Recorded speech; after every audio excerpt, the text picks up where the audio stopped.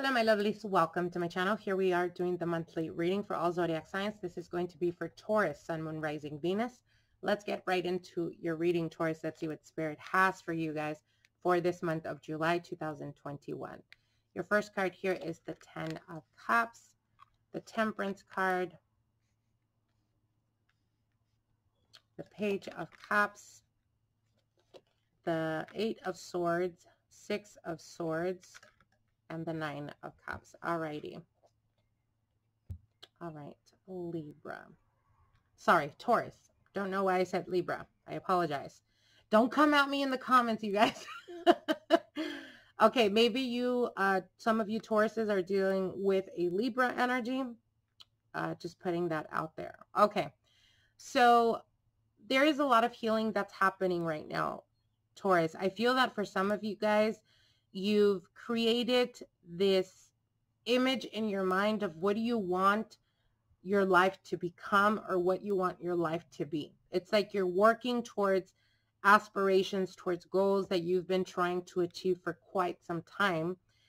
For some of you guys, it could have come at the cost of some type of ending, only because we do have the 10 of Cups here, and the 10 of Cups is an ending cycle.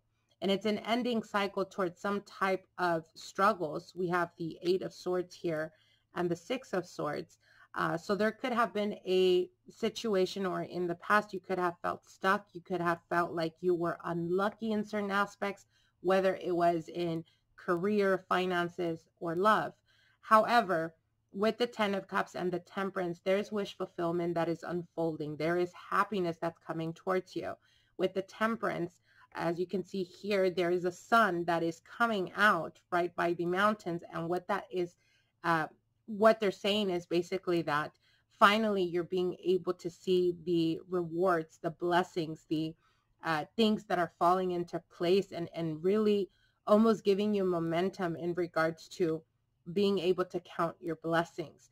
There is some type of offering here that's coming through for some of you guys in the month of July. So I feel if you've been restricted, or if you've been dealing with your partner and you feel like there's been a bit of stagnant energy, things haven't progressed the way you would want them, that's quickly going to be changing. I see that the month of July is going to bring you a lot of wish fulfillment, a lot of happiness.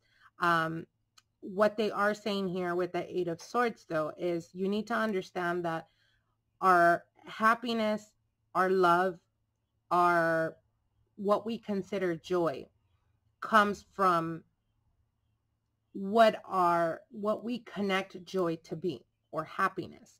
So ultimately is what they're saying here is, for some of you guys, stop seeking happiness, stop seeking abundance, stop seeking success outside of yourself, expecting others, as an example, expecting a partner or to build some type of relationship because only then will I be happy.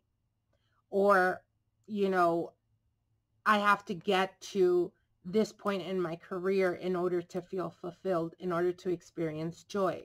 What they're telling you is you need to work on finding that within yourself.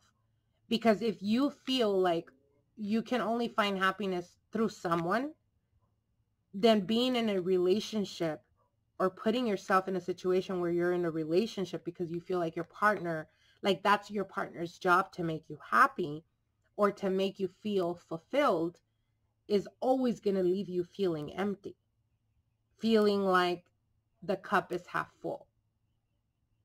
Do you see what I'm saying? So what they're telling you is you need to learn to find that within yourself, that happiness, that success, that abundance.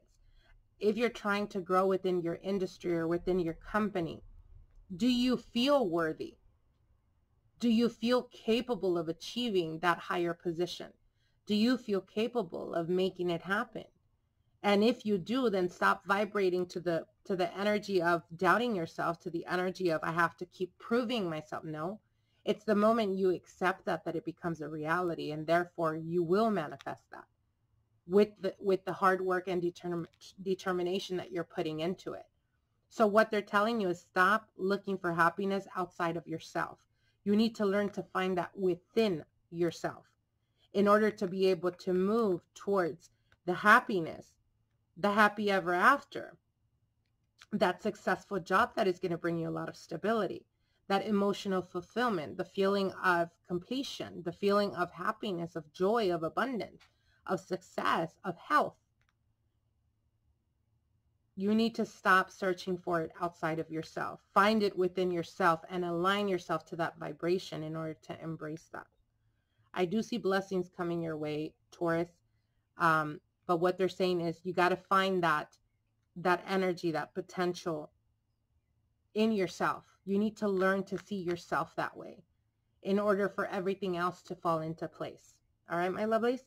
I hope that this gives you insight, understanding, wisdom, and knowledge, and we'll see each other soon. Till then, bye.